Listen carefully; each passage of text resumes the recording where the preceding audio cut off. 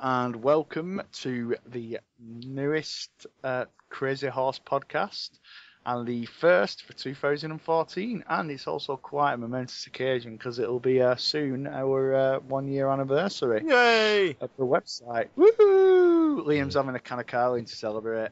Yeah, he goes. This is boost for the year. Let's just hope I not fall asleep before the end. Yeah. So basically, we'll after we've done the introductions, that's it. Liam will be gone. I'm dozing now. He's either going to get a takeaway as well. So anyway, let's get to the introductions. First of all, to the left of me, I have Mike. Hello!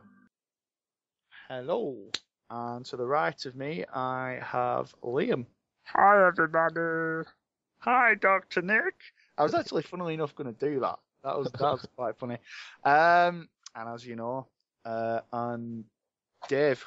All right, Dave. All right, Dave.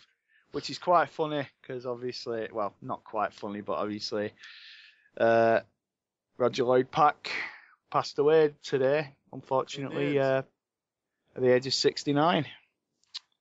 So rest in peace, Roger. You know, we're going to miss you, Trig. Anyway, so how are you both? I'm very well. Not bad at all. It is all good. And yourself?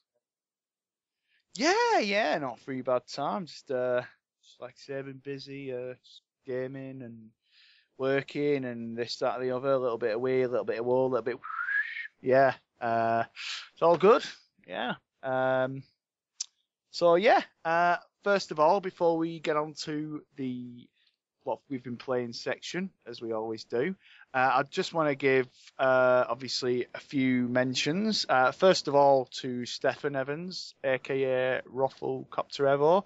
I'll hand it over to Mike as he will mention why I've mentioned his name. Yes, congratulations to Stefan for winning the first ever Crazy Horse giveaway contest. Woo! 100% a fairly decent and random battery one. Yeah, it was good. I mean, you know, obviously there was quite a lot in there, and obviously the key prize being FIFA 14 for the Atari Lynx. Yeah, the brilliant handheld FIFA multiplayer console. Yeah, enjoy your 25 batteries getting past the loading screen, the title screen, Steph. Yeah, congratulations, mate. To another one, obviously one of our biggest fans, Alan, aka Contract 2 Killer. You know, how you doing, mate? Great to have you, on board as a fan. Yes. Much appreciated. Hello. Sorry? I'm just saying hello to him. Hello. And to everyone else who gives us a listen, thank you. We appreciate your support. And lastly, I just want to give a mention to one of our affiliates, Destination Gamer, who we have mentioned in the past, obviously, as we have had Batch on in the past as a guest, and we really enjoyed maybe have him on again in the future. They have released their first podcast this week, him and Ziggy Mandius. Ziggy's, he's designed the crew logo for them. He's been very active on the site, and him and Batch released their first podcast. You can go on to destinationgamer.co.uk or onto iTunes and leave them a really, really nice review and download it. And then there's a few others as well. I think SoundCloud and a few other ways to listen to them. I've had a listen this week, and it's really good. It's about an hour long. It's just decent length. Quite informative, so give them a listen. Thanks to Ziggy for giving us a shout out on the, we really appreciate the support, mate. Cheers for watching our videos and listening to us, and maybe we'll have you on in the future as well. Definitely. So like I say, congrats, Steph, everyone, all our fans, and give Destination Gamer a listen. Right, anyway, swiftly moving on to our podcast, because that's the key thing. That's why we're all here tonight. Firstly, obviously, we'll go on to what has everyone been playing. Firstly, what did everyone get for Christmas? What games did you all get? I've already seen Mike's list, but for those who hasn't. I ended up getting Killzone for the PS4, Nice. which I haven't started yet. Dead Rising 3 for the Xbox One, which, again, I haven't started yet. Assassin's Creed Black Flag, a new headset, and a Tetris lamp. Nice. Awesome. Which will tie us onto a news story about Tetris, which I mentioned before, but we'll get onto that. Nice. What about you, Liam? I got Killzone on PS4 and a TV stand which I got like a month before Christmas. Pardon me. Oh, nice. So, anything out of them that have really stood out for you both? What have you been enjoying out of your list? Well, first of all, I'm really surprised with Assassin's Creed 4. As I'm sure people have heard before, I've mentioned that I wasn't really looking forward to number 4, and how in number 3 the ship combat was the least enjoyable part of the game for me, but I've really started enjoying it. You don't like the naval warfare? Not in Assassin's Creed 3, I didn't know. It was awful. But Oh, it was kind of a precursor to 4, really. yeah, and I can't pull myself away from the naval warfare in number 4. I absolutely love it. The plundering's amazing, isn't it? Mentioned Boarding ships and taking down forts, and yeah, superb. I've not even faced the legendary ships yet. I don't even dare. What about you, Liam? Anything stood out for you out of the games you got for Christmas and what you've been playing? I'd have to say Battlefield 4. It's freaking awesome. Must admit. Even though it's not been working. Nice. It crashes every now and then, but other than that, it's brilliant. Honestly, it's definitely the Call of Duty killer. It's quite a bold statement. Call of Duty's killed itself. I was just about to say, I think at this point, Call of Duty's becoming the Call of Duty killer, isn't it? Yeah. Basically, well, speaking of Call of Duty, they've the next DLC for Ghost, they've got Michael Myers on board. So basically, I think they've done that to finish. They've got him on board to finish the job. Because I have heard a lot of bad things about Ghosts. It's just supposedly the campaign it's supposed to be quite enjoyable, but for Call of Duty standards, it just isn't. Apparently, it's supposed to be quite short. It's not as over the top and explosive and well written like the past campaigns. I haven't had the chance to play it yet. And obviously I've not seen that many people on my friends list playing it, if I'm being honest. Even people on the Xbox One have said they've not been playing it. What are you enjoying most about Battlefield 4?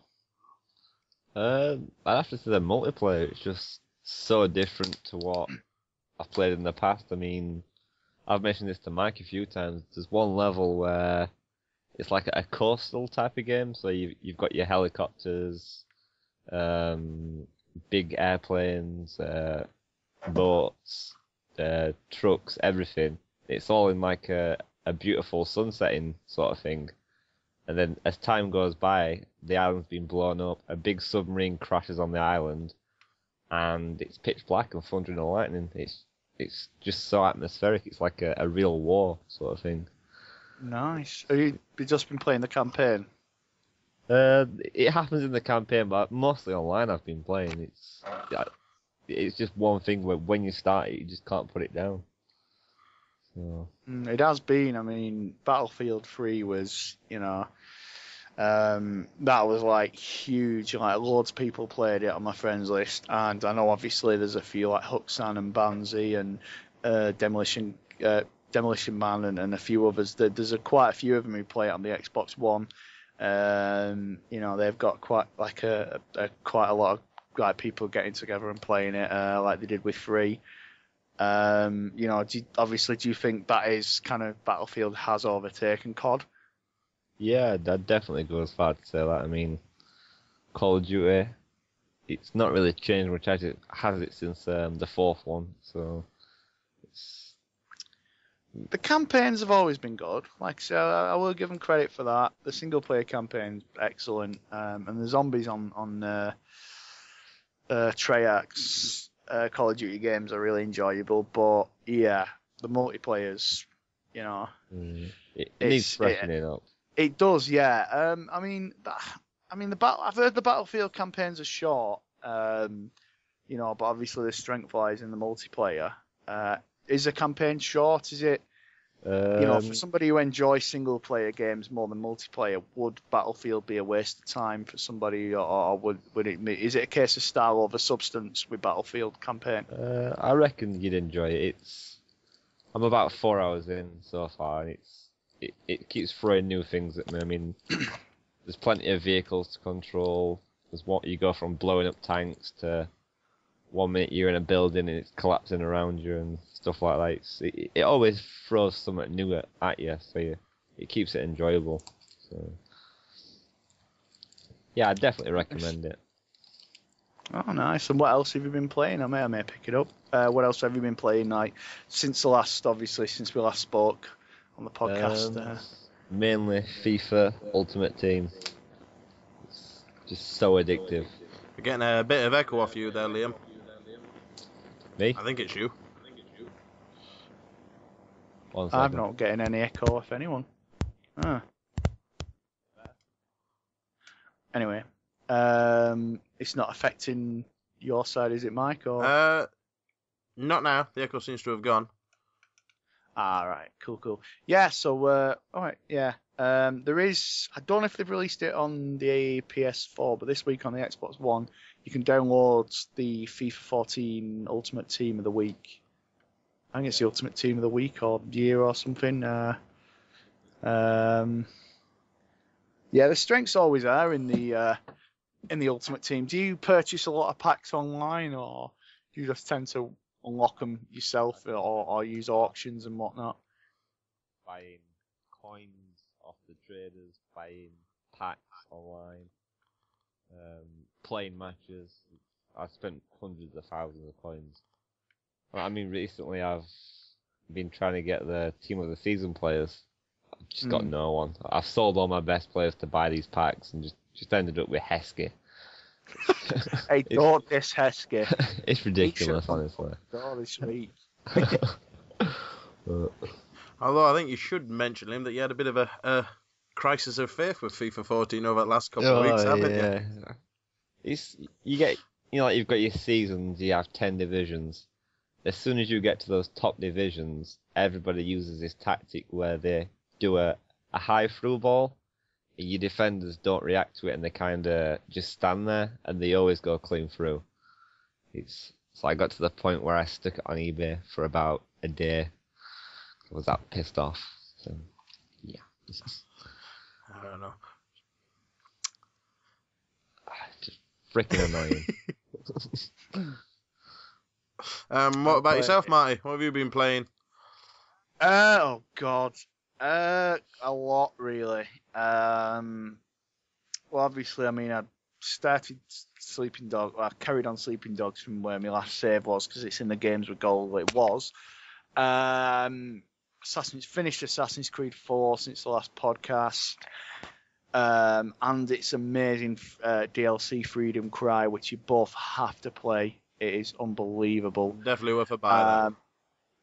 Yeah, you have to. Yeah, I would definitely recommend it. You play as Adewale, and you're basically freeing slaves. And it's just unbelievable. He's a great character. So, the performance, his look, everything about it is superb. Definitely worth picking up. I downloaded The Wolf Among Us. It was free over Christmas. Still not played that yet. FIFA 14 on the 360, WWE 2K14, Batman Arkham Origins, I'm just trying to think what else really. Shoot Many Robots, which was in the games with gold. God, what else? I did some Connect with the Missus last night. The Walking Dead Season 2 Episode 1, finished that when it came out. Are they still keeping up to their high standards with that as they were in Season 1? Yeah. It kind of... I don't want to give away any spoilers or anything, but it kind of... As soon as the episode starts, about a few minutes in, it's like, my God, they don't let up. It's like it hits you automatically. They just it's just like the emotion. They just basically like, right, yeah, we're gonna suck you right in again, and you just automatically like, you bastards. It's yeah, and it's brilliant. Clementine. It obviously shows kind of how she's grown since losing Lee. And things like that, and it's just, it definitely kind of leaves you on a bit of a cliffhanger. I'd like I said, don't want to say anything about what decisions and things you have to make in it because you guys have got to play it. But yeah, it definitely kind of leaves you wanting more. And there is a season pass which is available for $11.99, which is good because if you get it, you're saving basically £4 because it's $3.99 an episode. Oh, awesome. And so yeah, I'd recommend that. Are you gonna give that a whirl soon? I think I will do. Yeah, I really enjoyed season 1. It was brilliant. Yeah, it was just one of the most emotional games you could ever play. Really, it's just the writing was unbelievable. Which I'll get more onto Telltale as they've obviously revealed recently a few more franchises they're doing. Yeah, like I said, The Wolf Among Us, gotta play that. I keep hearing great things, and the second episode has finally been announced for the first week of February. I was just thinking, really, that's obviously, like I say, the main ones at the minute just focuses. I've got a huge backlog of games. That's why I'm not getting an Xbox One. So I'm focusing mainly at the minute on Batman Arkham Origins and WWE 2K14. And now you're finding them in the cases. Hey, Batman, I am going to get the review up once I've finished it. Batman's it's when it's good, it is very good, but when it's bad, it feels like a chore sometimes. It's like, I don't know if you've played the other Batman games, the Arkham games. It does, there's moments where it's very clever, like the case files, where you've got to kind of, you actually recreate you use your detective mode to recreate the basically what's happened, like the incidents, like, I don't know, somebody's been run over, and you've got to go all through the I'm trying to think of the words. You got to look at all the evidence, and you got to scan it, and you got to find out who's killed, yada yada yada, and that. So it kind of goes all CSI on them then. So yeah, it is. It's like that. You go on to obviously where it's happened, and then sometimes you might have to climb up onto the roof and scan some blood or wherever. That's really clever, but then it does at times feel like Arkham City 2.5. Basically, it just feels like an add-on. The combat. It's still the same. It's definitely worth checking out if you love the Batman games. And Warner Brothers have done a very good job with it. Warner Brothers Montreal, the multiplayer, it's it looks promising, and then you play it and you're like, actually no, it's disappointing. It lacks at execution. It has so much potential. WWE, yeah. It's as Liam said, it kind of. It feels like the previous WWE games, but the 30 years of WrestleMania mode is excellent. Street mode is really difficult because you've got to beat the Undertaker, and it is so hard. But other than that, just those three, and it just basically just trying to focus on getting through a few at a time, and then work on the backlog. What about yourself? Again, Assassin's Creed 4. I haven't finished that one yet, but I'm not far from the end. I finished off Lego Marvel, sorry. Oh, good man. Brilliant game, really enjoyed that. Yeah. I've been playing a fair bit of Lunar Panda, which we've covered a fair bit of on the site. Yeah, and you've even got the logo. Yeah. And obviously now with a affiliate that I send with them, and I'd also like to. While I'm on the subject, I'd like to thank Adrian Killens, one of the guys behind Lunar Panda, for doing the new intro to the podcast, which none of you have heard yet because it hasn't gone up, but you will have, or should I say, our listeners will have heard it at the beginning of this. So I want to thank him for that for us. He took the time to give us a pretty awesome permanent intro for the podcast, so we're not ripping off somebody else's music now. Trying to think what else I've been on. I don't. Did I can't remember if I'd finished Grand Theft Auto 5. Yeah, you before said last. you finished it, I think. Oh, well.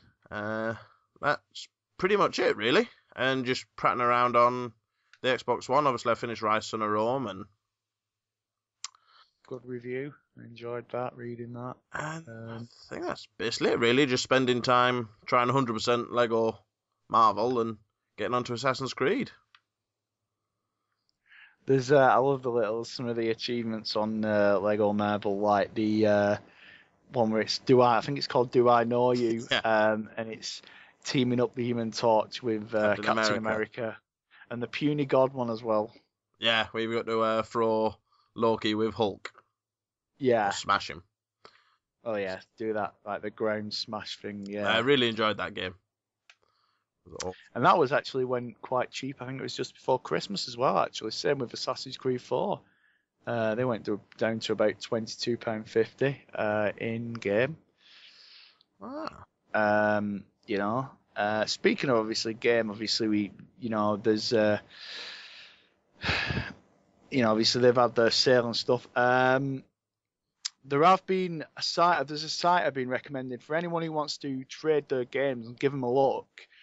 Games Hamster are really good, actually. They give some excellent trading prices. You can register on there and have a look and trade your games there. And obviously they're trying to build themselves up as a massive, really reputable site. So give them a look. And talking about companies on the other end of the spectrum, apparently HMV are facing some trouble. Yeah, I think this one's been a long time coming, though, hasn't it? They're still using the old bricks and mortar, basically. Yeah. It's what killed Blockbuster. Obviously, rest in peace, Blockbuster. We'll talk about that in a minute. Do you should both shop at HMV? Nope.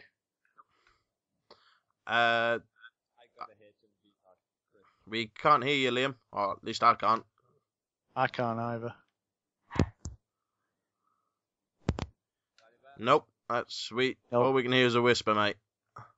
That's probably a good thing.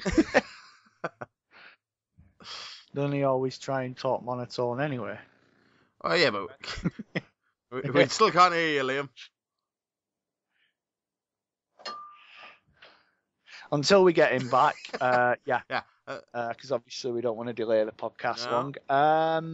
Obviously, as you say, you've never been a customer in the past for HMV, Well, I'd say about 10 years ago, if that, if not longer. I mean, now I do all my game shopping online now because it's cheaper. Yeah, I mean, Game do the odd deal, but I think one of HMV's main problems is they could have beaten iTunes to the punch. Yeah, it's like you said, it's that case of they just never moved with the times. Yeah, same with Blockbuster, which is a shame. Were you a customer at Blockbuster? Again, I was a long time ago. But once things became a lot cheaper online, and it just didn't make any sense. I know there's all this, support your local shops and stuff, but if it's going to save me money, I'm going to go online, and most of my shopping now done on sites like Shop2 and Amazon and places like that now. I mean, apparently this is now giving independent stores, apparently that's giving them a new hope that they're supposedly making a comeback. I'm not sure which ones exactly, but obviously that'd be good, if we can get a few independent stores.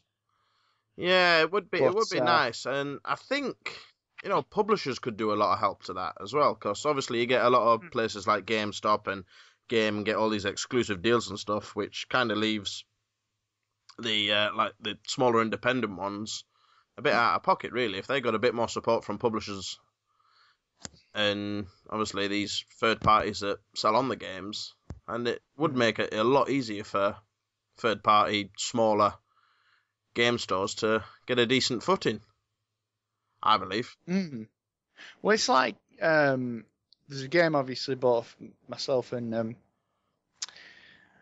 Alex play called The Dishwasher, and then there's a Dishwasher Dead Samurai by a studio, an independent studio called Scar Studios. I've been playing one of their games which I did get in the sale over Christmas called Charlie Murder, which is a great title.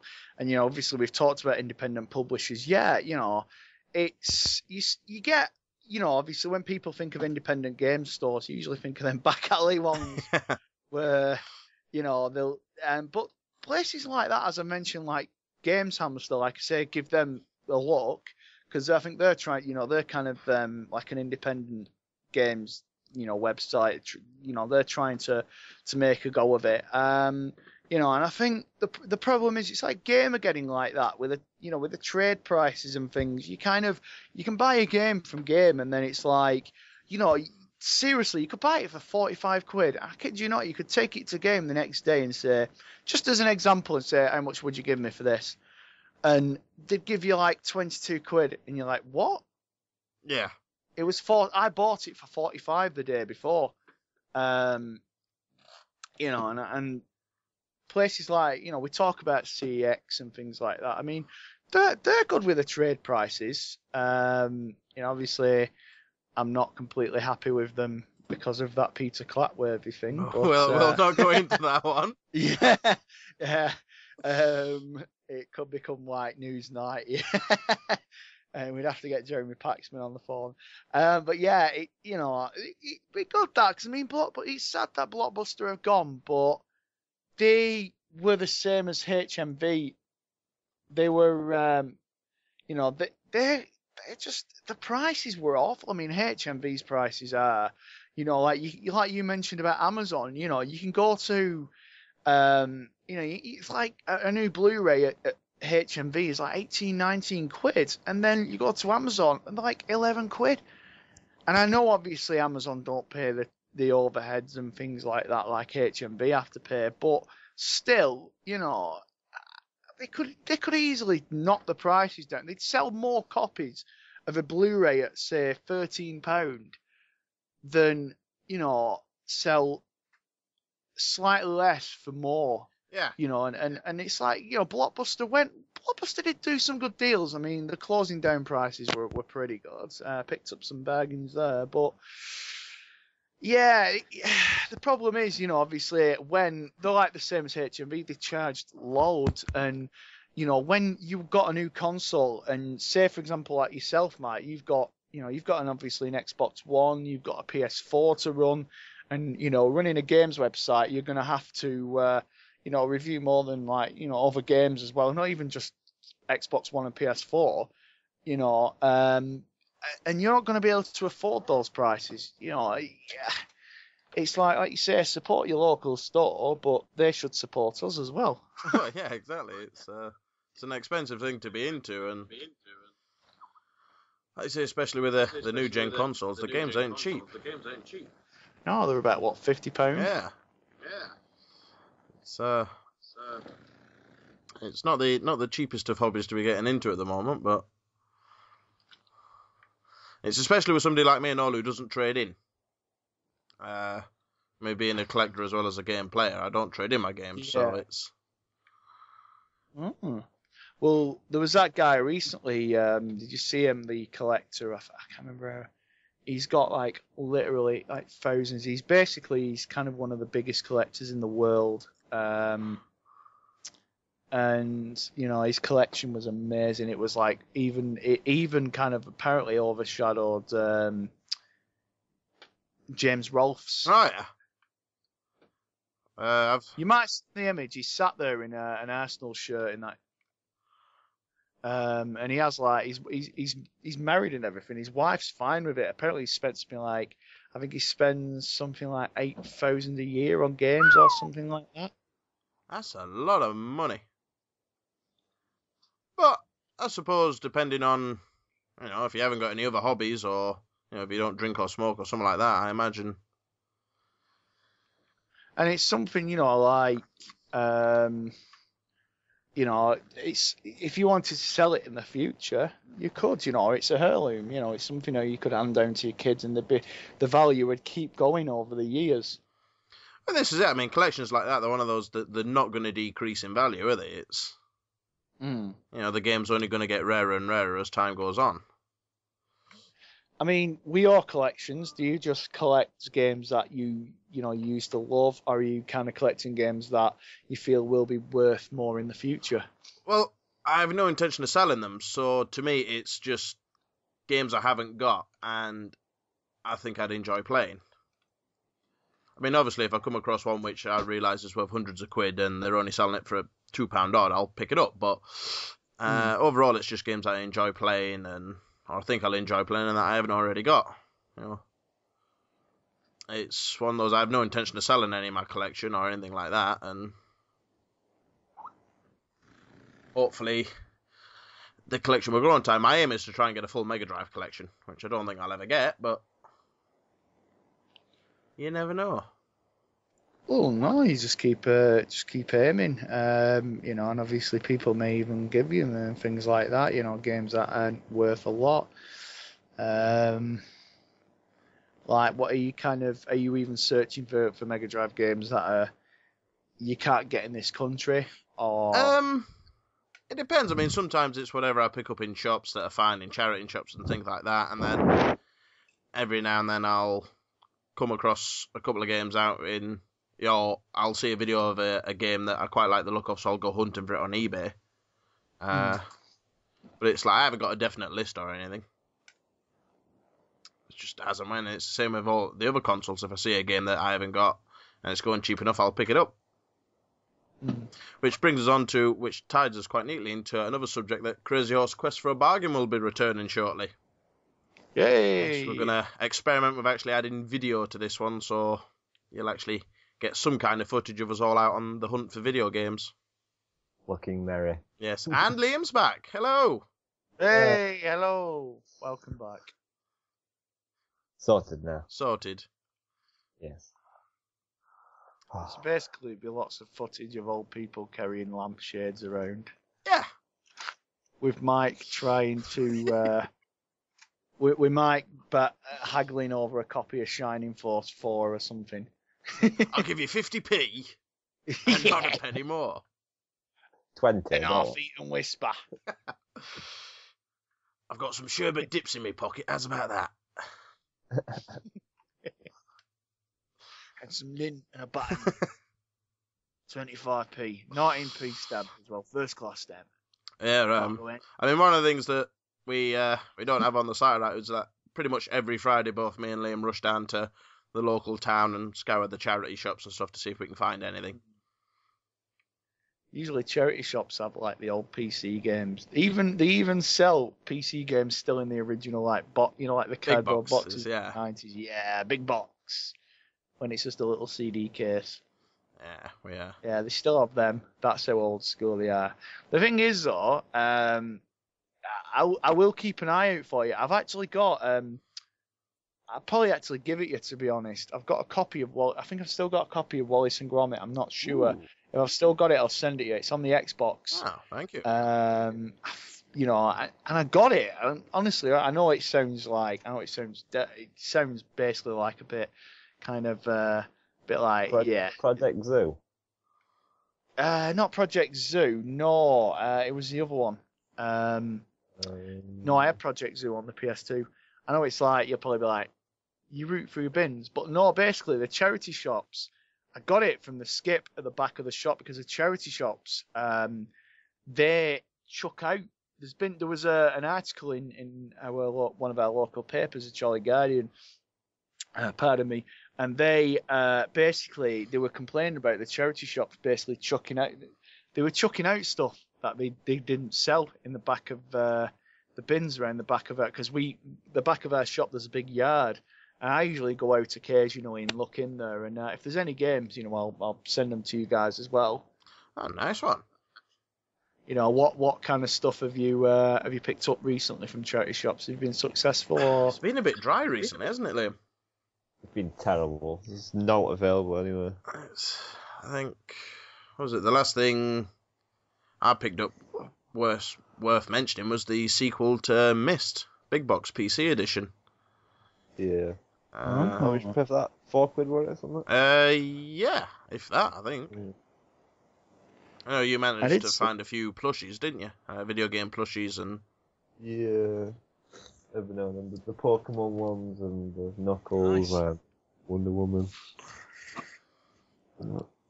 Yeah, other than that, it's been shit lately. Lately it has, yeah. So either somebody out there who's listening to us is getting to the stores before us.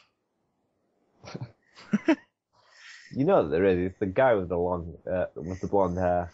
Yeah, we're on to you. If you're listening. We know where you live. If you see two Northerners in Max and fedoras and black shades basically queuing up outside about 9 o'clock with walkie-talkies, synchronising, then you know who it is, mate. You got to get there early, that's the thing. You've got to be there at 9 o'clock in the morning.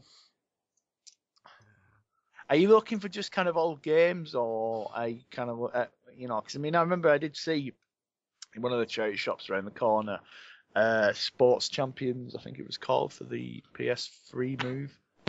With me, it's pretty much anything video game related that I can play. Consoles, games, anything. I know we tend to avoid the current gen sports titles, just because they're everywhere. Everywhere you look, you can just guess what they are every time you pull one out. Poundland last year was selling bloody FIFA. Yeah, I think it was FIFA 11 on the PS3 for £1. Well, obviously. Oh God, the games that they're selling them Poundland. Have you been in? Yes. Bloody quit smoking for the DS. There's about 40 copies of it. It's the same with the DVDs they sell. And there seems to be some kind of unwritten rule in the charity shops in Rotherham that every single one of them has to sell the full collections of The Sims 2. It's everywhere. It just torments us, that game. You go on a car boot and they're charging like £4 for each Sims game. It's ridiculous. Jesus. Well, apparently it's costs to get the whole collection something like £1,000. I kid you not. I was reading the other day, funnily enough. £1,000 for The Sims? The whole as in to get every single one, yeah. Like all the add-ons. There's like literally hundreds of add-ons apparently. I'm not going to even try and Google the list because one of Stefan's girl, obviously to each their own. Stefan's girlfriend, fiance, Megan, she's a huge Sims fan. That's why her username's Meg Simatic, short for Sim Addict. And she's got I think she's got like every single one, or virtually every single one. And yeah, seriously, I kid you not, there's like it is supposedly about £1,000 to get every single add-on for them all, and they release them like you don't realize how quickly. Even I don't realize how quickly they release them. They churn them out. Like there was the pets and there's university and yada yada yada. I can't, like I say, I'm not even going to attempt to Google it because there's a Katy Perry one. Oh yeah, there was, yeah. See, I have no against the game itself. It's just there's many exactly. of them out there. Yeah, I mean, I've been, I've played a few in the past, and I remember spending one weekend on busting out on the PS2. I was like, that was the only game I played one weekend, and it was like, seriously, finished it in a weekend, literally whole weekend. It's one of those you can sink so many hours into. Yeah. The Herbs was god awful though. I don't know if you ever played that. I think I've seen it on the Xbox, the original Xbox. Yeah, it was kind of like a ghetto, an urban, well, obviously an urban version of The Sims, hence the name The Herbs. I think I remember having a dabble on that on the original Xbox. Not entirely sure. They were good, yeah. There was the pets as well. I think there was some kind of like Castaway as well. Yeah, Sims Castaway, yeah. PS2, I think that one was out, wasn't it? Yeah, yeah, I never played it. I saw it in game years ago, and obviously it was one of them where, everybody does it. When you see a really bad game that you always, even you guys, I bet you do it. You go into a game shop and you pick up a really bad game and just look at it at the back. Yeah. Every single one. I do that with most games. Most games are bad. Yeah. I mean, I remember, obviously, the video last podcast was Loco Cycle. Obviously, I've read the review, but it's coming to the Xbox 360. Was it a good game for those who are looking forward to it or haven't played it, Mike? I enjoyed it. It was an enjoyable game. Not the deepest of games.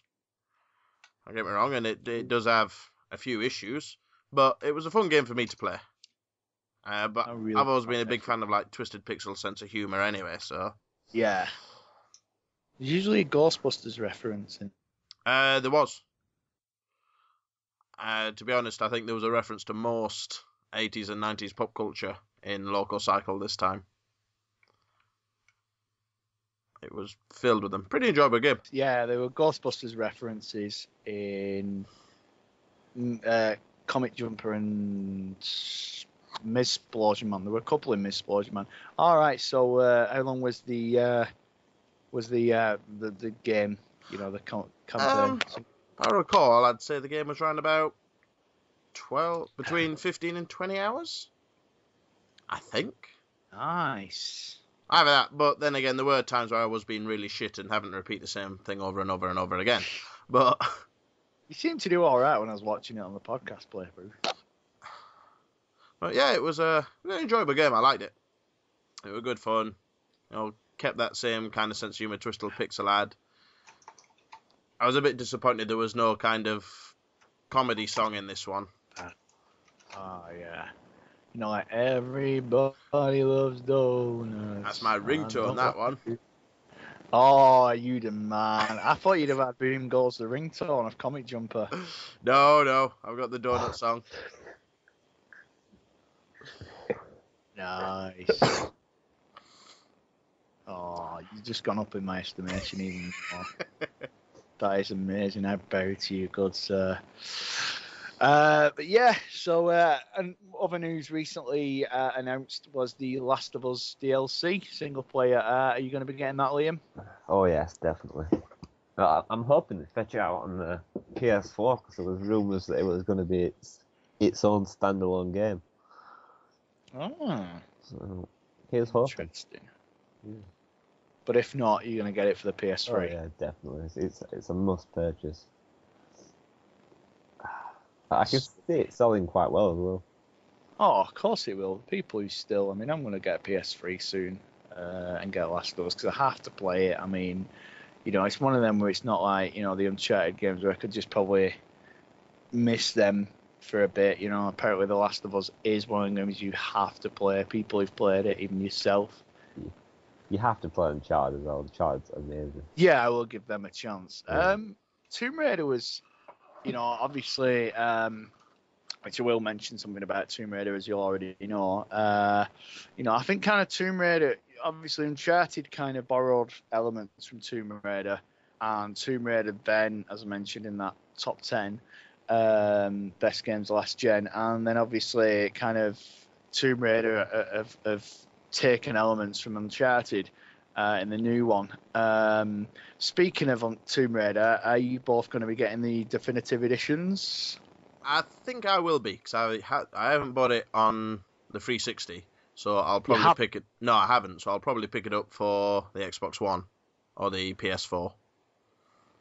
Pardon me. Oh, you need to. I'm still playing it occasionally. I've not played it for a bit, but it's one of them I'll go back to. It is amazing. One of the best games of last year. Definitely. To be honest, quite possibly the best. Definitely one of the best games of last year. It's superb, and it came out of nowhere, really. I don't think people were expecting it to be that good. Are you going to get it, Liam? Most probably, yeah. I might wait till it goes a bit cheaper, because is it going to be that different to warrant paying 40 odd quid for it?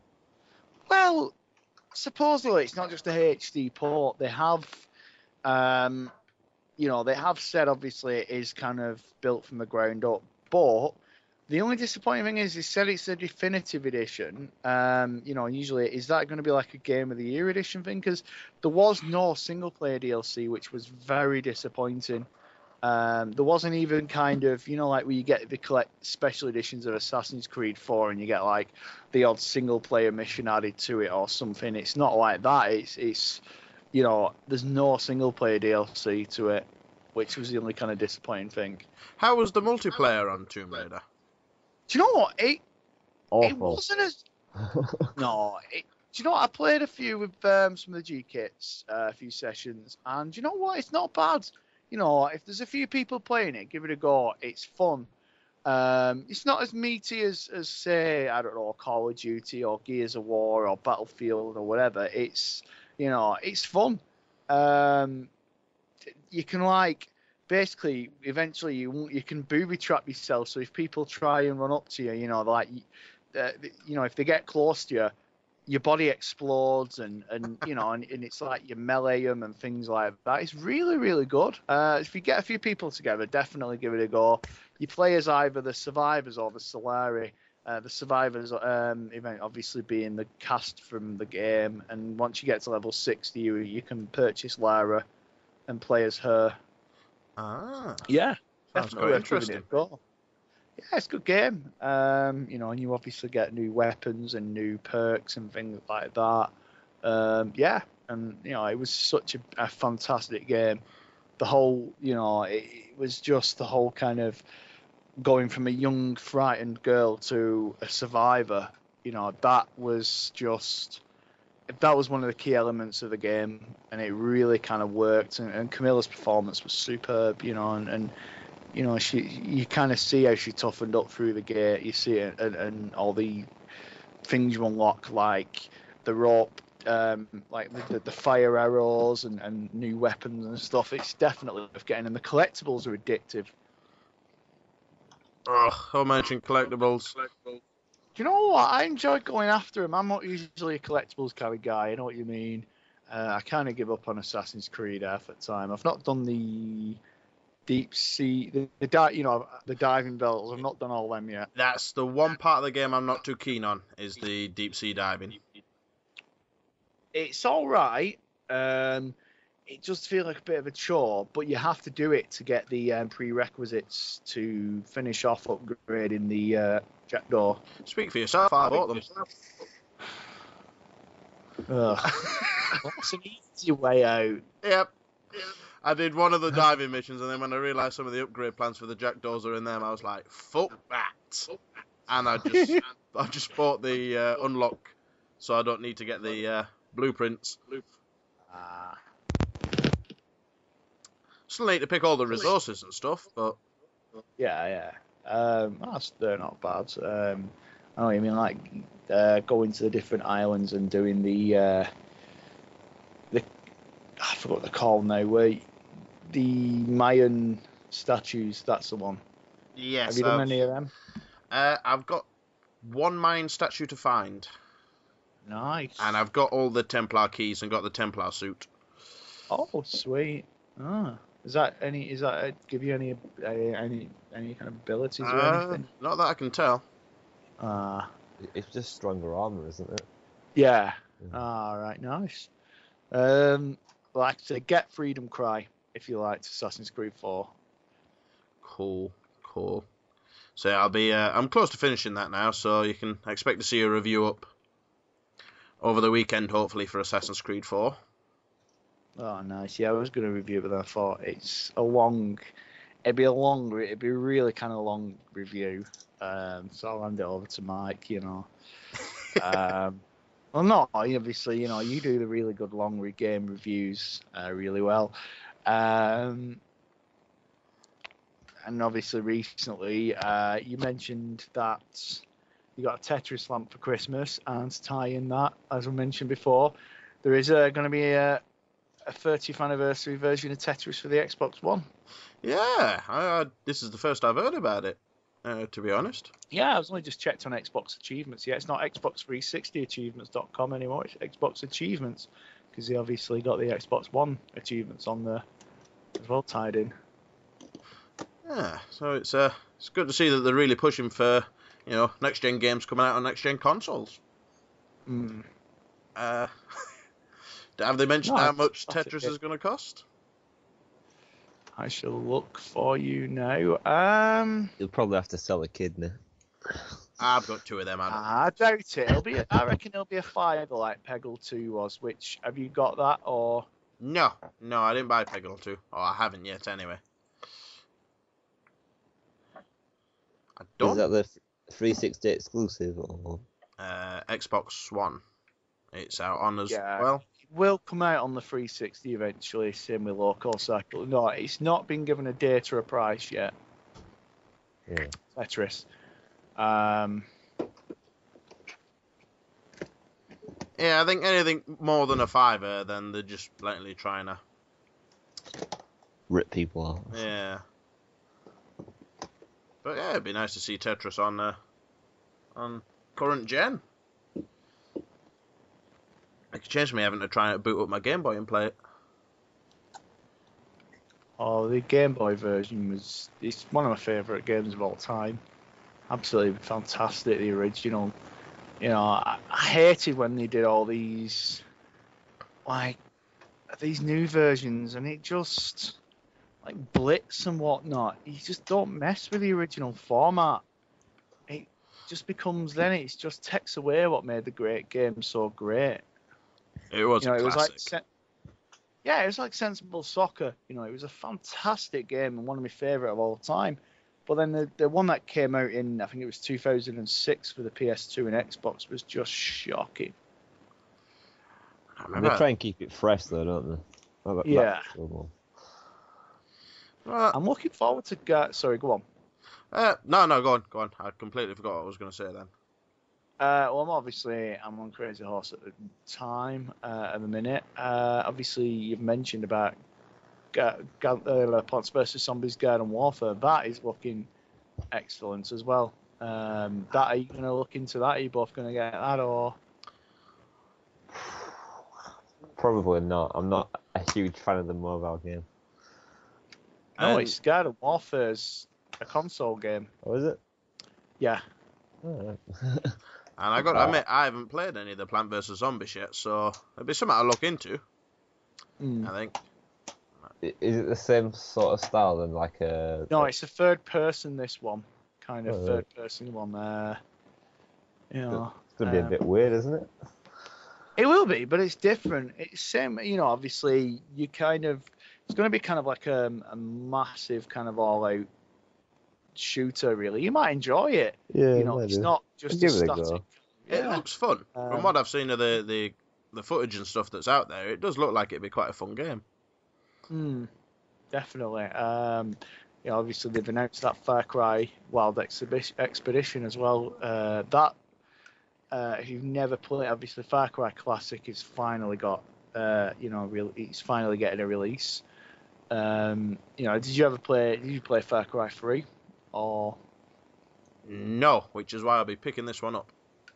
Yeah, Blood Dragon and 3 are absolutely stunning. 2 was boring. It was But give 3 and Blood Dragon a go. Have you played the first one? I've not. Yeah, I played it, and it wasn't bad. And I played the Predator. Was it Predator as well? Instinct Predator. Yeah. Instinct Predator. Yeah. That's the best. It was all right. Why did you enjoy it? Yeah, many hours online on that game. So good. That and Prey. Yeah, I used to play a lot at the time. But yeah, 3 and Blood Dragon were just stunning. Have you played any of the others since, like 2, 3 and Blood Dragon, Liam, or? I'm still playing 3. What are your thoughts? It's a good game. It's very time consuming. It's fun to play. Yeah. Just kind of taking a hang glider over the beautiful ocean. Yeah. Yeah. It was in my top 10. And obviously the big news recently, Mike will be happy to know that Halo 4 5. Sorry, Halo 5. Sorry. I can tell I'm not Halo play. Yeah, Halo 5 is going to be released this year. If it actually is. Thoughts, Mike? Being a big Halo fan. Well, we knew it was coming. You know, they weren't gonna not do a Halo. I just kind of figured that they were gonna use Halo 5 as a launch title for the Xbox One, but obviously that wasn't gonna happen. Yeah, it'd be interesting to see where they go with it. As much as a Halo fan I am, I do feel like they're kind of stretching the story a bit thin at the moment.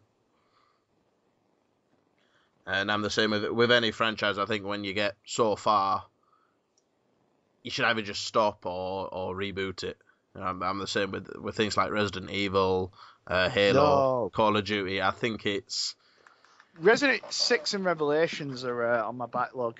I did end up picking that up recently. I'm of the opinion that when you start getting to like the 5, 6, 7, and 8s of a franchise, then maybe it's time to either call it a day for them or reboot them if you still want to milk them for money rather than just trying to drag it out.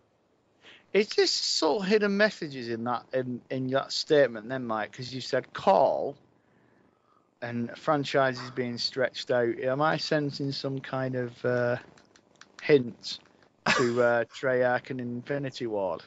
Well, you know, you can call it a hint if you want, or you can say stop bringing the same shit out every year, but... Yeah. Well, they've got apparently Sledgehammer looking for people to work on the 11th one. See again, and I mean, even with the say the likes of Final Fantasy and stuff, they just after so long it just gets tired. It's. What about Assassin's Creed? That's another one that gets obviously people kind of they're divided opinions. Well, me and Liam were talking about this the other day, and my opinion is that this should be the last one. It won't be. I know it won't be. But it should be. Well, supposedly, if they get... It goes from strength to strength, I think, to be honest. Supposedly this year, they're doing a next-gen version and a last-gen version, but two separate games. Not a next-gen version, then, two separate Assassin's Creed games this year. And obviously Liberation HD came out this week. Yeah. That's on Xbox Live, isn't it? Yeah, it is, yeah. Came out yesterday, actually, funnily enough. But it's £16. I was like, yeah, I can't afford that at the minute. Not for £16 either, but I will pick that up.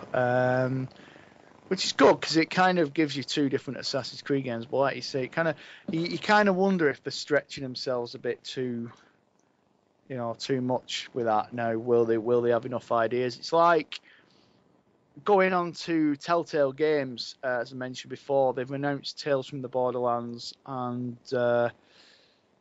Game of Thrones as well. Do you both think they'll start working on them now, or do you think they'll wait until they've done The Walking Dead season 2 and The Wolf Among Us season 1? I think they'll get The Walking Dead and The Wolf Among Us out of the way. I think if they were trying to do everything at once, I think it'll stretch the studio too much. Yeah. Speaking of, obviously, you don't want to stretch your developers too far. Because speaking of, obviously, another developer beginning with T, unfortunately, due to Survival Instinct and Connect Star Wars being absolutely god-awful, Terminal Reality unfortunately gone the way of the job centre. Yes. Yeah. Another studio bites the dust, unfortunately. Yeah. Thoughts? See, it seems to be that it's same with that studio as well as many others, that there's that many of them shutting down that I just think it's development costs getting out of hand. I mean, what was it? it was on Twitter today that apparently one of the developers from Ubisoft is quoted, or has been mentioned as saying that even before the delay on Watch Dogs, it's cost them something like 68 million to develop. Jeez. You think at that point you kind of need to rein in your spending a bit and cut back on costs. Maybe that's why they're churning out Assassin's Creed games to cover it. Yeah. I mean, what are your guys' opinions on things like that? What? The fact that Ubisoft are spending. Well, just generally the cost of game development as it is. Well, I forgot what it was. I was reading. I was reading something. I think it was yesterday or the day before. There was a game where it was marketed so heavily recently. I think yeah. To be honest, I can understand. Obviously, you've got to spend a lot on marketing, especially with it being next gen. But when it comes to something like that, and there's a heavy risk, you spend a lot of money on a game, and and the game, like you say, gets delayed. Like I'll mention one game now, which ties onto the next subject in a minute. Aliens: Colonial Marines. That game, they spent so much on it and so much time, and then there is that risk. I mean, Watch Dogs won. I think Watch Dogs will succeed and they'll make the 68 million back possibly. But yeah, it's a heavy risk. And they're spending all that money on it, and like marketing, development, etc. And like you said, the game's not even out yet.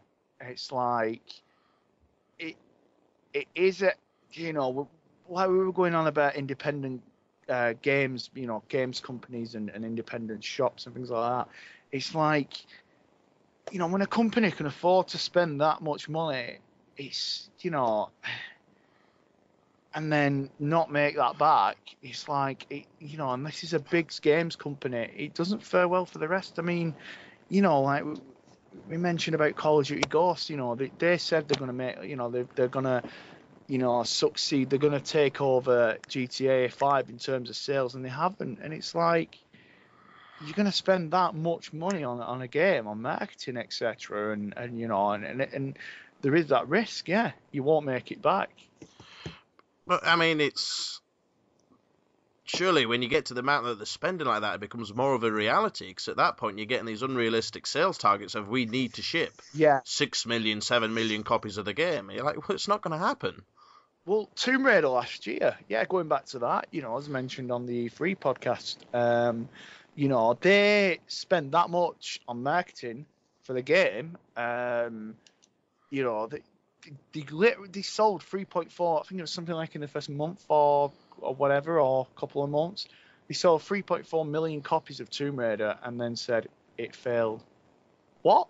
That's not a failure. That is not a failure, but to their sales targets, they wanted something like 5-6 million, like you mentioned, and it's like, and then for them to sell that many and then go, that's a failure, it's like... Well, then you've clearly budgeted wrong during your game's development. Yeah, exactly, and that's what like you were saying about Watch Dogs. They're gonna, like, you mentioned they're gonna have unrealistic sales targets now. And I think that's one of the reasons why. Because obviously, if they don't make these costs back through game sales, they've got to recuperate that loss somehow. And I think that's where you see the closure of studios left, right, and centre. I mean, you've only got to look at THQ and the one game that ruined them. At that one, when it was it U-Draw for the 360 and PS3, wasn't it? Oh yeah. That didn't even fancy that. Wasn't even kind of that. How much did that? Do you know a figure of how much that lost? Well, from what I understand if it hadn't have been for that game, that year would have been THQ's most successful year. It pretty much wiped out all profits that Saints Row 3 made them, and things like Space Marines and stuff, all the profits were just wiped out by UDraw, and there was something silly like they still had over 1 million units in storage that just didn't ship. Yeah, I mean, I picked it up in Tesco once, looked at it, and it was like, do you know, this doesn't even interest me. Even the Pictionary edition, it was like, do you know what, this doesn't look like a party game. You'd probably play it once. It was a shame, but, you know, it's one of the things when you've got that much money riding on one title, and it flops. Yeah. You know, like with Kinect Star Wars and The Walking Dead Survival Instinct, that ultimately killed Terminal Reality, which is a shame. Because obviously, as you know yourself, Ghostbusters was an excellent game. It was a brilliant game.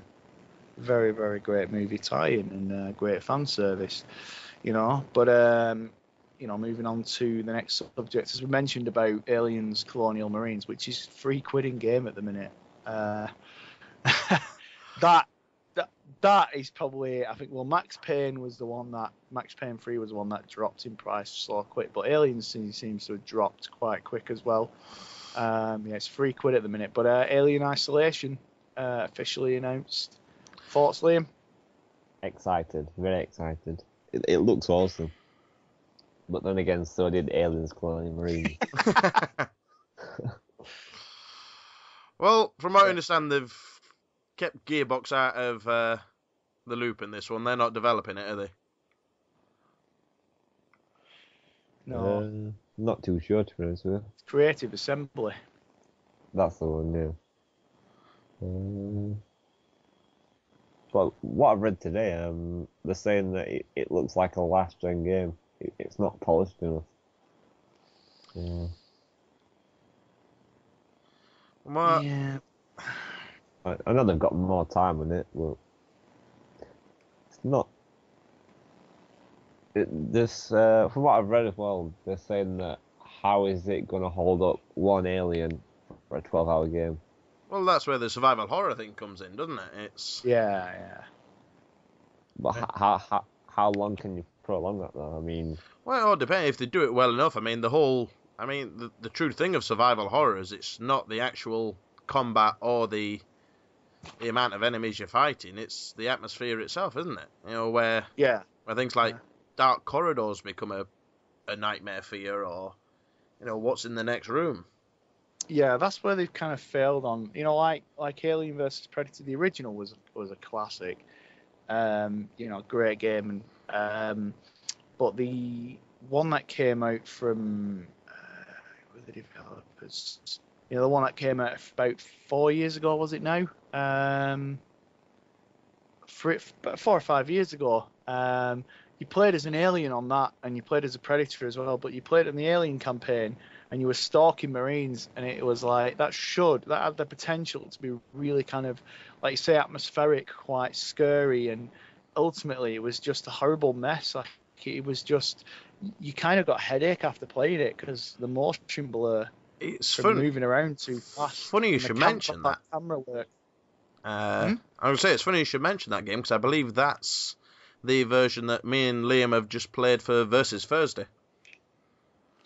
Do you know, the multiplayer was good. I enjoyed playing as a Predator against other kind of like Marines and, you know, and teaming up and stuff. That was really, really good. Yeah, it wasn't a classic on the multiplayer, but it was fun. You know, obviously, are you allowed to kind of talk about your thoughts? Yeah. I mean, the video's up now. At this point of recording, it's gone up today, so I got my arse handed to me on it. But it looked like a really enjoyable game. I know you're a big fan of it, aren't you, Liam? Yeah, it's classic. It's an underrated game that should have been purchased a lot more. I must admit, I don't think it sold well, did it? That was the problem. No. It was because word of mouth spread fast with it. Yeah. The Marine campaign was shite. The Predator campaign was the best. So yeah, that was short. I enjoyed the Marine one. I thought it was like true to the Aliens, you know, the second movie. it kind of got me hooked, sort of thing. See, I have to wonder and all just how much of a niche market is the Alien franchise, as opposed to like other more popular games like the Call of Duty franchise or the Halo franchise or Tomb Raider, so on and so forth. It's one of them where I think developers, you don't see that many Aliens games out there because, it's ones like you say, it's a niche. It's where developers really they have a go every 5, 6, 7 years or whatever. I mean, well, maybe 10 years or so. Like the last Aliens game before Aliens vs Predator was what? Alien Trilogy on the PS1. They tried doing a tactical real-time strategy thing for the original Xbox. They did Alien vs Predator on PC. Yeah, that was a classic version. Yeah, because I remember getting the gold edition for that from Sierra. It was superb. But no. It's one of them where developers will take it every maybe like you say 10 years or 8, 9, maybe 7 or 8 years or so, whatever. And they don't release it all the time because it's hard to nail down. It's hard to kind of you couldn't just release an Aliens game all the time. It's one of them where a developer wants to do it justice. Yeah, because I imagine you've got quite a demanding fan base as well. They're going to be quite picky about it as such. Reading up on Aliens vs Predator, it is the best-selling game on Steam, the fastest-selling game in 2010 in the UK, and it debuted at number 1 and sold 1.7 million copies. See, I mean, you look at those sales figures now. The fastest-selling game, and it hit number 1 at 1.7 million copies. Yeah. Just going back to what we were on about earlier on about sales targets for video games, and now you're looking at them saying it's a failure at 3.5 million. Yeah, it's crazy, isn't it? It's crazy horse. Yeah. But PC gamers, obviously that sales target, that must have been, well, not sales target, but that sales figure, sorry. And it's done well, got to number 1 because obviously, people weren't expecting it. It just kind of, it's such a great, it's a classic game. It's one of them where, it's obviously, I don't know how, it came out, 10 years ago, something like that, or maybe a bit longer. I can't remember now. I got it for the PC originally. And for it to just come out like that and hit number 1 again, it's like, it's still, obviously it's got its core fan base, like you mentioned about the Aliens fans. And for it to just come out and hit number 1 like that, and just, about 7 or 8 years later or whatever it was, it shows that the Aliens fan base are diehard and they care about it, and they still love the classic game. Yeah, and I think in certain ways it's a good thing that they don't keep pumping out Alien game after Alien game, because otherwise you end up in a scenario where you get with like Star Wars, where they just lose. Sorry. Go on. No, go on. No, you were saying, sorry, go on. I was just going to say, where you see that they just pump out game after game, and there just doesn't seem to be any care for the franchise itself. Yeah, and plus it'll lose that, they couldn't, they'd lose that tension about it and things like that. It'd just be another run-of-the-mill shooter. Have you guys got any predictions about the new Aliens game?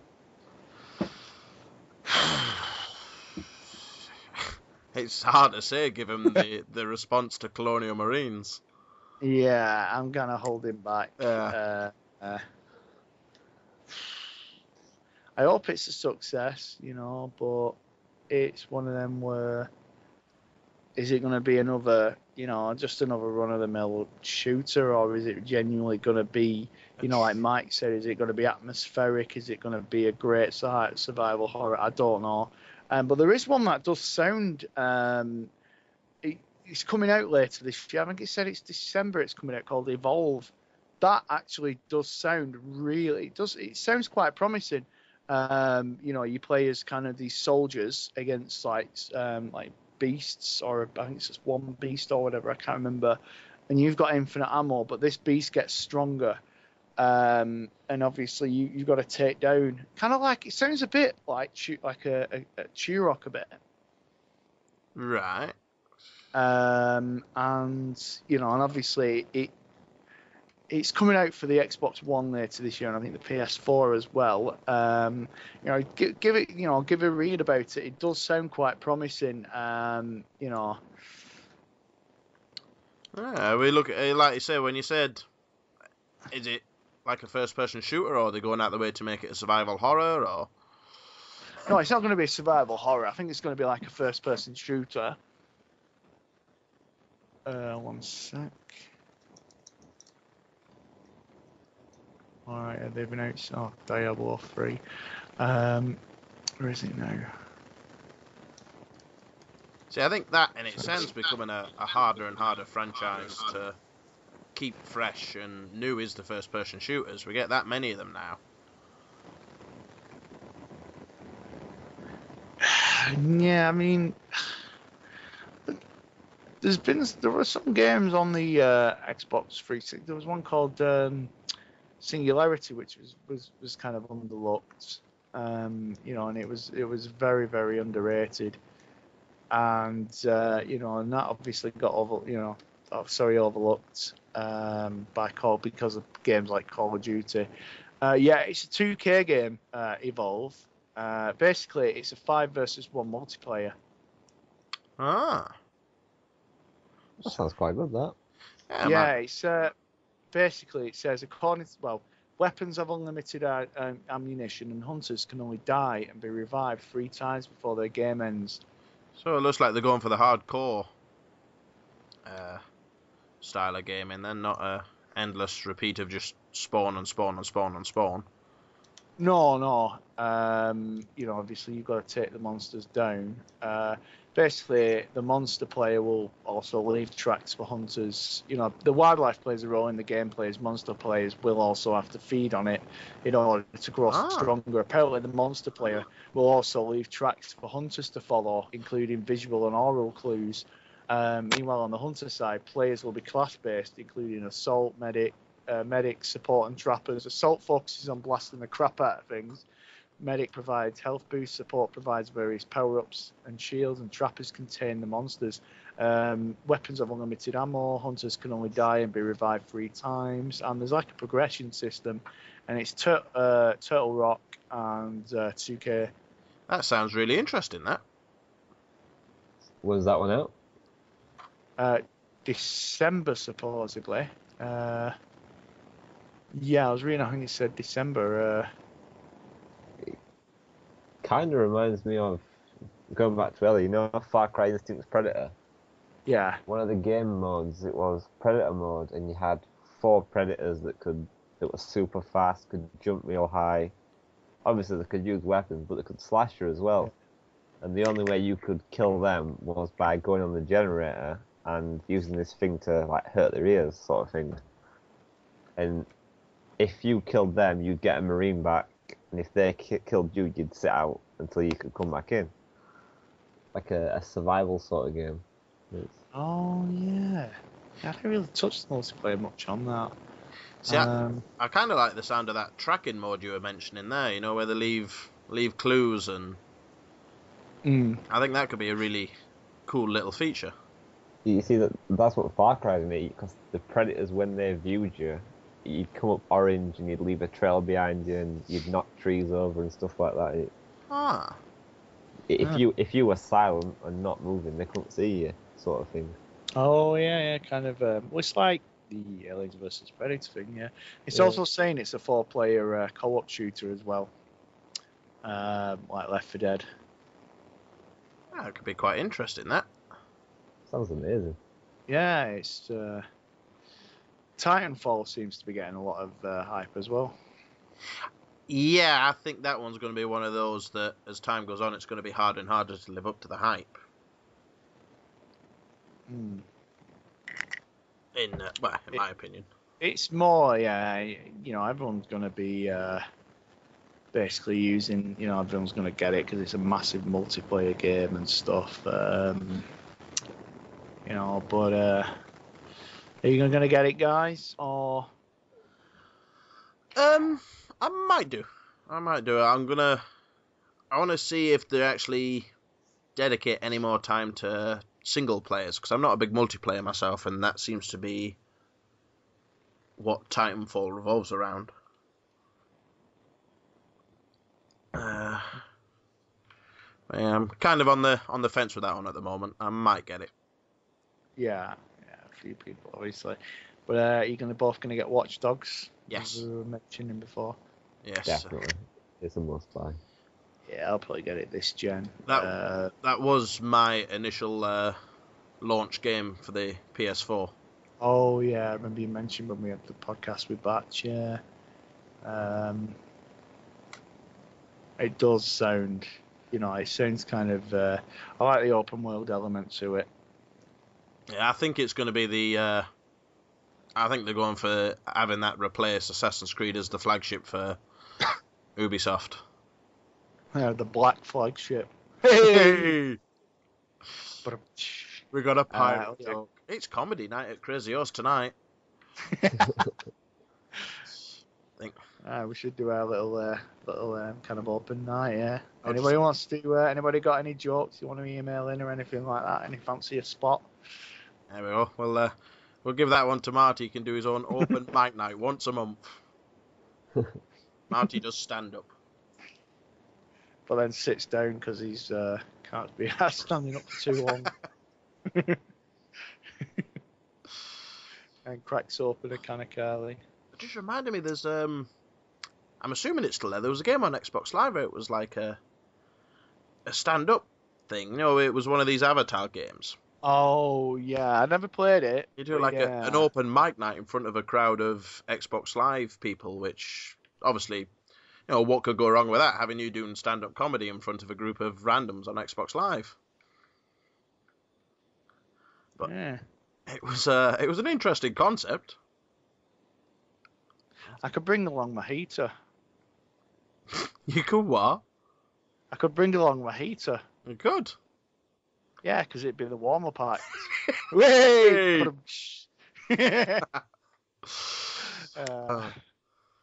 I think we better talk more about games because that's why we're here. And the jokes are terrible.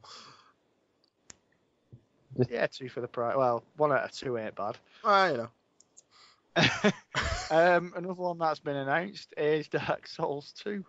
Yes, that's already on my pre-order list, that one. As dark as our jokes. I was going to say, yeah, I'm surprised you're getting that, because obviously you couldn't really play the first one properly, could you? Well, you admitted you kind of got frustrated with it. Yeah, kind of. I'll go back to it. It's one of those I've started and I need to get back and beat it.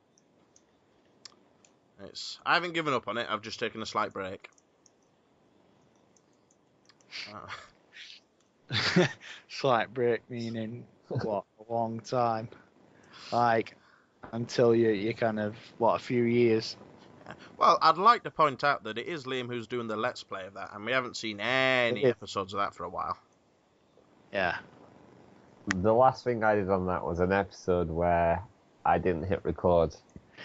That's never good for viewing that. No. This is coming from a man who's still not finished The Walking Dead Season 1. I hit record, but had no commentary for it. That was it. So there is an actual episode, but I just need to do the commentary. Because I enjoyed them. Are you getting that on release? Yeah, definitely. It's one of those awesome games that you just need to play. The first one, Dark Souls was so good. It's unreal what the world has within it. It kind of takes what Skyrim did and makes it that little bit darker and harder. It's a hardcore game. Sort of thing. I did actually get some hands-on with Dark Souls 2 at the Play Expo in Manchester. And yeah, I got my arse Thoughts? handed to me. Anybody out there Were concerned they that? supposed to be releasing an easy? Well, they said they were going to make it appeal to a wider audience, so obviously that raised fears that it was going to be easy, For the first one, yeah. and it's not. It's just as hard. And I read they anyway. were going to release a patch to have it in easy difficulty for Dark Souls. Yeah, I read that a while back and all. I don't know if they've got an easy mode on Dark Souls now, or No, they haven't. they haven't. That's why Liam's like holding off doing his videos. It's going to sneak it onto easy, and then all of a sudden look awesome. Yeah. He's just going to stretch the video out to make it look harder, yeah. To be honest, I won't necessarily say Dark Souls is a hard game, as long as you take your time on it. Yeah, I'm going to say it's hard. Somebody once described it as like a video game version of the Nightmare, as in the TV show. Like, you have to kind of take your time. If you rush through it, you die. Yeah. Yeah, I like suppose it, you could look at it like that. But if you look at things, there's always a way to do it in the easiest way if you just think about it. I mean, like that first boss, well, your next boss, Mike, where you can run past him and then go back and Yeah. climb the ladder. See, I like to think of it as in, like you were saying that about it being the video game version of Nightmare. It's more of an old school video game, I think. Like you were saying, it's hard, but there is a way around it if you take your time and think about it. And they're basically just not going to throw any clues to you. You've got to figure it out yourself. If you can't, well then, fuck you. Yeah. Which was pretty much the kind of way video games used to be made. Yeah, they don't make them like they used to, really. Ninja Gaiden 2 was hard. I've never played 3. I don't really got panned, but Ninja Gaiden still keeps that kind of difficulty. And Dark Souls they keep that kind of difficulty spike going. But yeah, it's like you have unlimited lives on games now, so it's still it's still easy. Platformers, they don't make them like they used to either. No, you don't see any classic platformers now, do you? I suppose Rayman's the nearest. And maybe Mario? I don't know, I haven't played a Mario in a while. I mean, I used to love kind of like Crash Bandicoot, Jak and Daxter. Yeah, I mean, like Rayman. Yeah. Would you still platformers though? Really? I mean, the ones on the DS are. I've heard good things about the new one on the Wii U. Have you got that, Liam, or are you getting it? Yeah, I probably will do at some point. Did you get the Wind Waker HD sent to you? Yeah, we got it, and then I didn't really have enough time to get into it, so I'm gonna buy it again at some point. Yeah, I'm just trying to think if any actual platform style games that I can actually think of, and There's more independent, like Fez and well, that's not even. Well, I'd say more like what was the one, Braid. yeah, that was a platformer. Super Meat Boy. I was just gonna say, Super would you Meat Boy? class Super Meat Boy as a platformer? Yeah. I suppose you would. Yeah. I guess so. Yeah, platformer with kind of I don't know, puzzles kind of thing. Yeah. I mean, would you class Catherine as a platformer?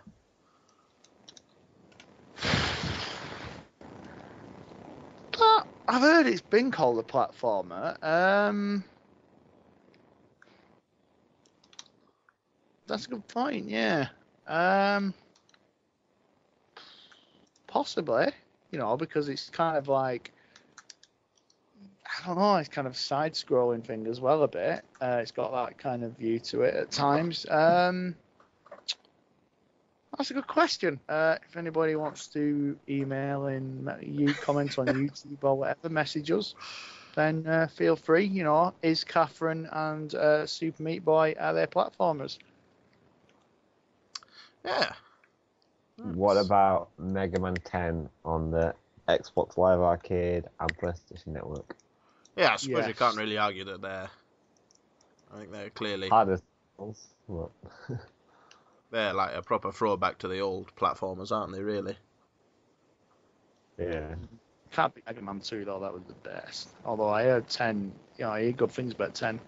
Well, Mega Man X, yeah. It's Mega just Man 10. far too hard. I've heard that. Have you got it? Yeah, it's just relentless. You try and pick a level and think, oh, I'll do this one, and each level you pick just seems to get harder and harder. Good though, really, because it's like Mike said, they don't, you want a difficult game. Yeah, it takes a lot of skill to do that. See, would you consider things like Tomb Raider and Assassin's Creed the kind of spiritual evolution to platformers, or?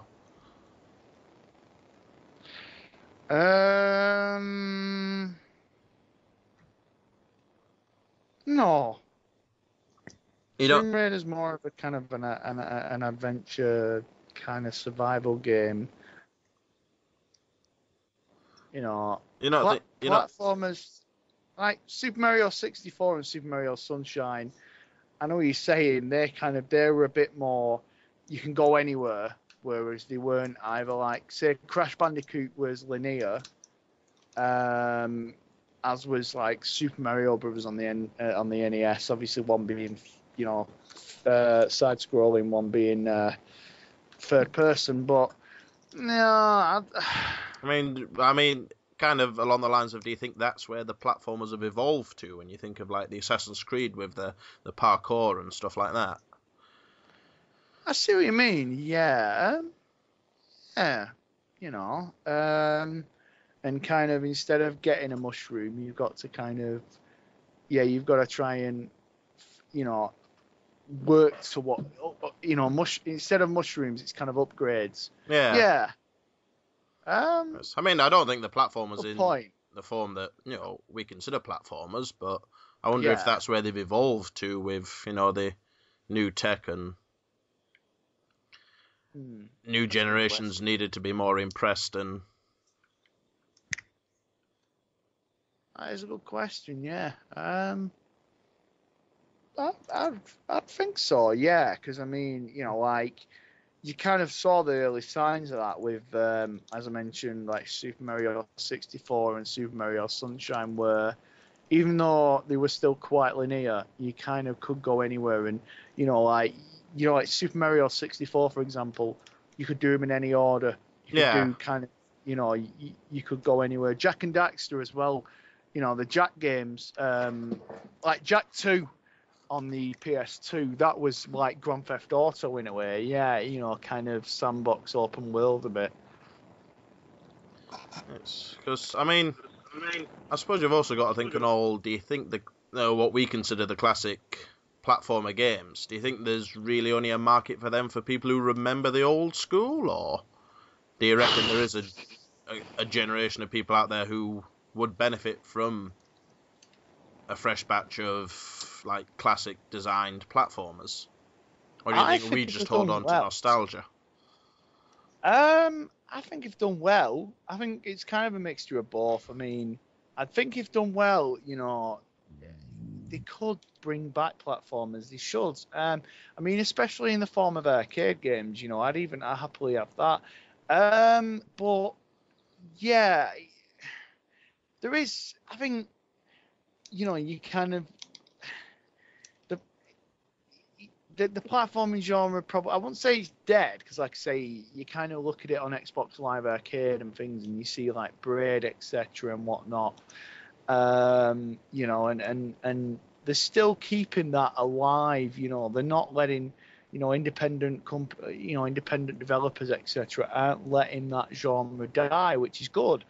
But yeah, are they as good as the originals? Are they as fun?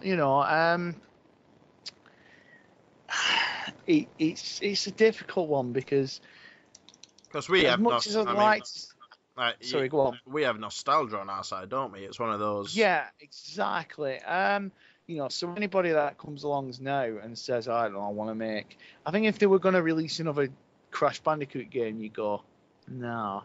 If it was a new, fresh idea, I think to see them bring back the platforming genre, because it's one that just suddenly just kind of, it didn't even suddenly just like go downhill. It was just, it stopped. It just suddenly kind of grinded to a halt, and you were like, where's all these great platformers? Like Jak and Daxter and Crash Bandicoot and Spyro were the last great ones, Ratchet and Clank. They still do Ratchet and Clank games, but like you say, I think you do kind of hold on to a bit of nostalgia with that, because it's kind of like the Ratchet and Clank games. Apparently, they're not as good as they used to be, and the Crash Bandicoot games on the PS2 and the Xbox were awful on the 360 and whatnot. I'd like to see them kind of come with new ideas if they can, but yeah. I think we are kind of holding on to a lot of nostalgia. Like DuckTales Remastered was beautiful last year. So it's a bit of both, like I say. It's kind of. What are your thoughts? Well, like I say, I mean, I know. You were speaking about the Crash Bandicoot. I know you've mentioned a few times you'd love to see a rebirth, wouldn't you, Liam? Yeah, it's one of my favourite games on PlayStation. I think they've announced one, haven't they? Coming out next gen. Have they? Yeah, it's like a reboot sort of thing. Try and get a bit of info. Let it die. The listing went on Amazon. Or was it another one of those accidental leaks? Yeah, but I'd take that with a pinch of salt. Yeah. Yeah, like, I'd take that with a pinch of salt, because you remember the Skyrim reveal last week? Or the that was next gen thing, was it? Or yeah, where supposedly there was going to be an Xbox One and PS4 version of Skyrim, and they were going to use HD tech, or apparently, people are saying they could use HD texture packs, etc., etc. No, would you want to see another Crash Bandicoot game, Mike? I wouldn't, personally. Yeah, I think like I said before. Sorry, go on. I think he's one of them characters that just, like you said, he should just go out on a high note. But he didn't. Re-release HD. I don't know. I'd like to see, like you were saying, more fresh IPs. Similar genre, but new, fresh ideas and... Like the Mario games, they always they release the Mario games. We mentioned on the last podcast the difference between Mario and Sonic. We talk about Sonic, how he's kind of gone downhill a bit. The Mario games, I mean, they were, I've played them on the Wii. I played the Mario Brothers U. Not Mario Brothers U, sorry. The new Super Mario Brothers on the Wii, and I played them on the 3D. The DS, and I played them on the 3DS. And they get off from strength to strength. They're still fantastic. So all credit to Mario for that, and Nintendo for that, sorry. But like Crash Bandicoot, they ruined it. It was like Earthworm Jim. They released Earthworm Jim HD. Sorry, not HD, sorry, Earthworm Jim 3D. Sorry, HD was amazing. 3D, and it was like Bubsy 3D as well. Ugh. It was like, yeah, exactly. And they took Crash Bandicoot too far, and like I say, the Ratchet and Clank games, I don't know enough about them to kind of, now I hear that, people don't talk about them as fondly as they did on the PS2. I think realism killed the platformer. Yeah, it's like Mike said, you look at kind of games like Assassin's Creed and stuff, and you think, yeah, have they killed platforming? But I still think there's a fondness. I mean, you go in game shops and you see kids playing like Nintendo Wii's, and they're looking at, and they're like simple games. You see kids getting a Wii, and you're like, that's great to see a child playing a Nintendo Wii still, because it shows that they, not every child plays Call of Duty or FIFA. Some kids still play on the Wii, and even if it's the crappy third-party games that, that kind of play Connect as well, it was like kids still enjoy that, and that's why the platforming genre, I think overall, it should come back if done well, like Mike said. Yeah, like I say, I think, like you said, there is a market there. Like you said, if it's done right, if it isn't just a rehash of old games and all these HD remakes and stuff, and I think it needs fresh ideas. So you don't agree with the HD remakes? It's not that I don't agree with them. I think that studios seem to be getting too dependent on them. Rather than concentrating on coming up with new IPs and fresh ideas, it's let's just bring out a HD remake of this and of that, and it's supposedly there's Googling Crash Bandicoot, it says that Sony's tried to buy it. Tried to buy it? Yeah. Wasn't it Naughty Dog? Yeah. Yeah. It says Activision's looking at ways of exploring the Crash Bandicoot franchise, but all other places yeah. Crash Bandicoot of Duty. Yes. Well, saying that though, to be fair, that's not a bad idea, because you remember Conker's Bad Fur Day? Yeah. That was amazing, and Fur Fighters on the Dreamcast. Never played that one. That was all right. It's fun for a short while. No, Crash. I mean, what is it about HD remakes you don't like? Like, I'm looking forward to trying this new Abe's Odyssey HD that's coming out. It's not that I dislike them. It's just that we see so many sequels and rehashes and HD remakes. I'd like to see more fresh IPs. Yeah, but that's kind of the thing is though. I know, I think like these HD remakes are giving us a chance to relive them, and also giving the kids of today a chance to kind of appreciate what games we enjoyed as a child, because it's like you see kids these days and they're so ignorant, some of them, some are, and I hear kids making conversations going, like in game shops or whatever, and they go, oh, I don't like it, it's got crap graphics, and it's like, well, yeah, that's why HD remakes exist, because then they can look at it and go, you know what, yeah, that actually looks pretty good. Obviously fresh IPs would be great, but so would you say it's full retail, or do you think just on arcades, like Xbox Live Arcade and PSN? Well, I think they could be full retail as long as the full retail isn't the £60 mark or the £50 mark or something like that.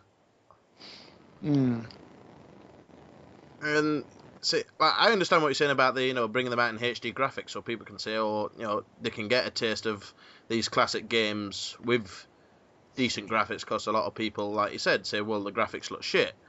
I mean, myself, I'm more of the opinion that gameplay is more important than graphics. Yeah, definitely. You look at Fez.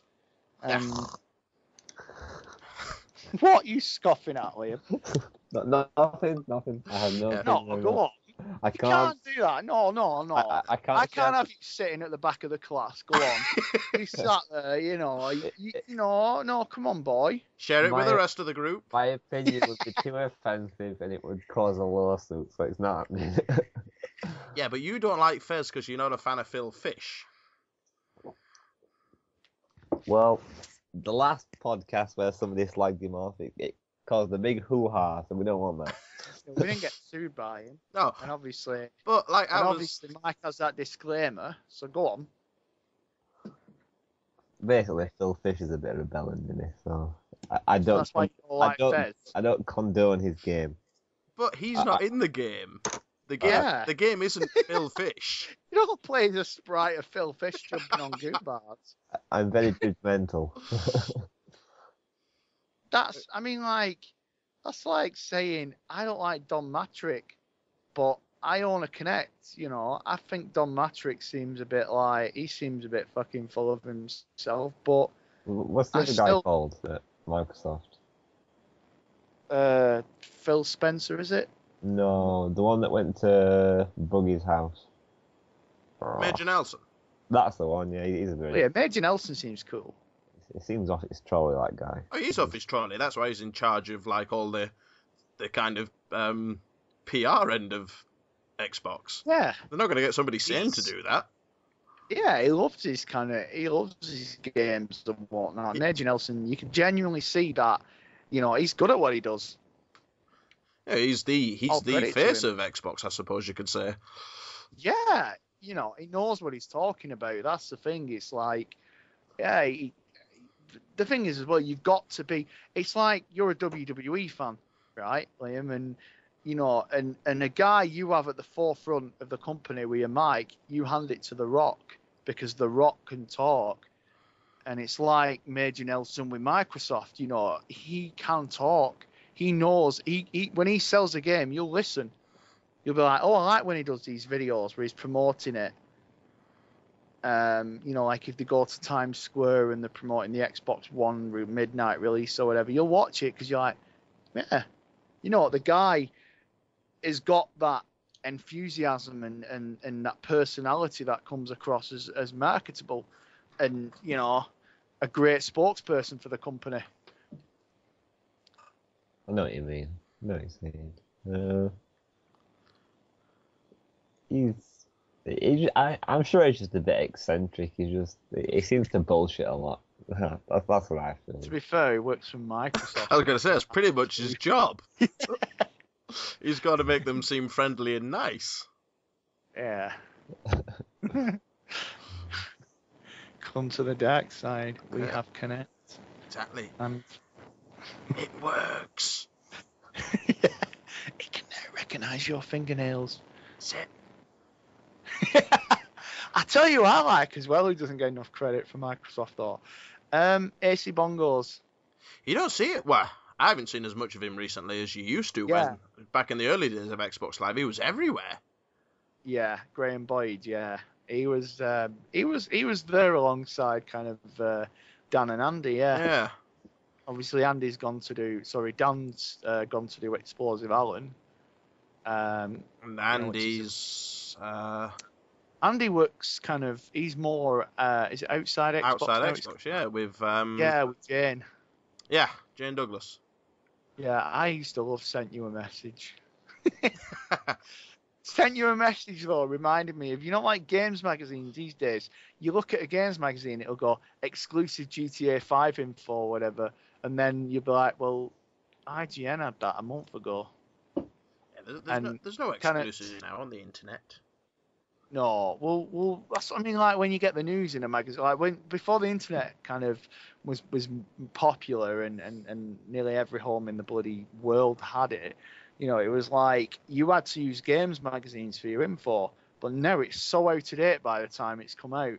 And it's like Sent You a Message was like that. It was so funny, but the questions people had were like, you know, you get a question, it'd be like, when's, I don't know, Gears of War 3 out? And Gears of War 3 had already been out a month or, you know, or the release info had been out about a month or so, you know, beforehand on the line. You know, that Sent You a Message was always great. I just love the haunted typewriter at the end. Yeah. I'm hoping that's button mashing you're doing at the other end there, Liam. Of course it is. I don't know what you're talking about. Don't worry, I'm not fapping away. It's okay. At the Fort of AC Bongos. Mike's dulcet tones. It's saving and ringing Babe Station after, basically. It's free. You've got video chat on. He's just gutted you can't see your face right now. He's using the PlayStation camera. Streaming it live. On Twitch. Yeah. Well, yeah, I wouldn't be the first. Oh, the podcast just went into a really awkward place. Let's just say I'm playing a game with very sweaty men. You're actually playing it with sweaty men next to you, or In the game. what are you playing? Rocky. Huh? Rocky. Rocky on Xbox. Oh God, have you seen the game glitches video, the Angry Video Game? Yeah. Yeah, When his head warps into the turnbuckle or the ring post. Yeah, and he sinks into, and he keeps sinking into the mat, yeah, etc.